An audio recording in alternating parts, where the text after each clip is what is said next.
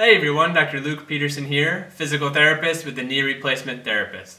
In this episode of the Knee to Know Show, we're going to talk about swelling after knee replacement surgery.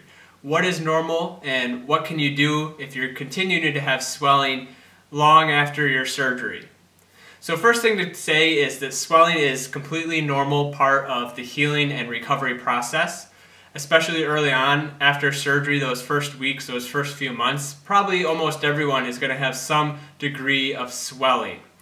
Now, where there's variation starts to occur is how long that swelling lasts. So for the majority of people, the swelling is going to gradually decrease over time. So when I say that, I mean that the intensity and the amount and volume of swelling will decrease over time, and the frequency of having these episodes, because you're going to have times where you have increased swelling, times when the swelling's a little bit lower. It's very normal to have these ups and downs, but the intensity and the amount of the peaks will be lower, and the frequency of getting those increases in swelling will be less frequent too over time.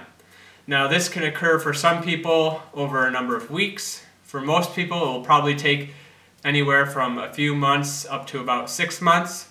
But there's also a good chunk of individuals after surgery who may take 6 months to a year to really notice the swelling going down to very low, very manageable levels. And for a few folks, it may even take longer than that. But of course, even after this, after most of the swelling has gone away and you don't necessarily have it in your normal day-to-day activities, you can still have these episodes and times where maybe you do some increased activity, a lot of walking, whatever it may be, and you get a little bit of a flare-up, so to speak, and have some increased swelling and stiffness in the knee. This is common to have these episodes every now and then, even after surgery. So let's talk about what we can do to manage this swelling and manage it effectively. So first let's talk about in that acute short-term phase, kind of in that normal range of the first months after surgery. Well, you want to focus on some of the things I'm sure you've heard many times before, things like elevation. So getting that leg up, getting it, making sure it's up high enough, so above the level of the heart. So laying down, stacking it up on a bunch of pillows or a bolster or whatever you may have available, and really making sure you're getting it up high, getting enough bend and flexion of the hip and of the leg to really get the benefits. There's also compression, so this could be intermittent compression through some sort of machine or device. It could be wearing compression garments, compression stockings that may be prescribed by your surgeon. And it could be through a wrap or a bandaging that you can put on and take off as appropriate to help manage the swelling as well. And then the next thing, of course, is icing. Icing has a couple of different benefits. One is helping manage pain, but also it can be helpful for swelling management as well. And I always like to encourage everyone to incorporate, more than one of these things at a time. You can definitely elevate the leg and put some compression on it and put an ice pack. You could do all three things at the same time. However, probably one of the best ways, and arguably the best way to manage swelling, is with just some gentle muscle contraction type exercises or gentle movements. And the reason for this is swelling and fluid in your legs and in your body is managed through your circulatory system, so your veins. Blood and fluid pumps goes from your veins back up to the heart and into the system. And then there's also your lymphatic system. So the veins, they don't have any active pump. So for the arteries, they kind of contract and relax and they pump the blood out to your body. But with the veins, that pumping action, that return flow of the blood back to your heart, that comes from contraction of your muscles. And so that's why early on after surgery, you probably were told to pump your ankles a lot up and down.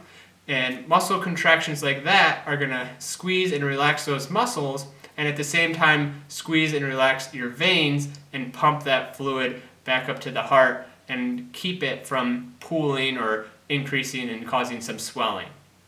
So muscle contractions like ankle pumps are great and probably the most common one you hear, but also just getting up and going for a walk or doing some light bending and straightening type exercises that you may have gotten from your physical therapist can be just as helpful. So those are the ways in kind of that acute early on phase, the most common things.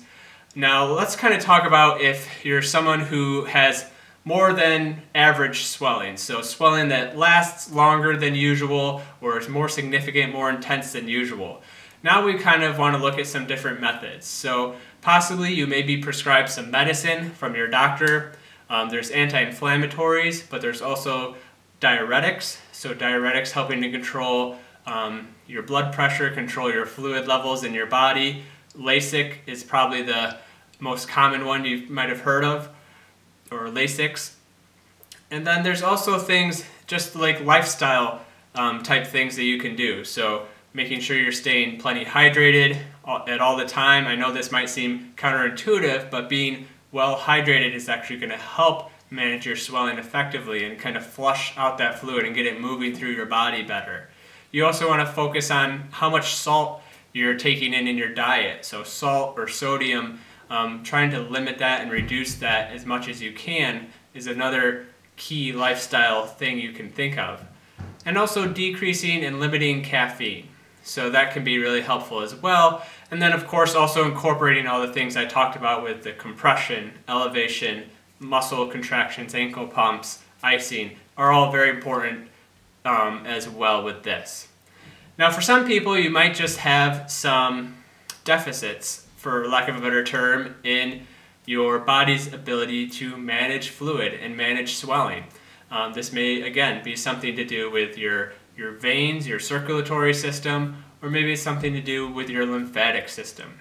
So if you are someone who is having this prolonged swelling in a lot of episodes of flare-ups and increased intense swelling or just very significant volumes and amounts of swelling, then it's very likely and very beneficial probably to reach out to your doctor or reach out to a physical therapist who specializes in the circulatory cardiovascular system and or someone who is specialized in the lymphatic system and lymphatic health. And I know there's physical therapists who are lymphatic massage, lymphatic treatment specialized type therapists who can be really helpful and really beneficial when it comes to dealing with swelling after surgery or any other time throughout your life.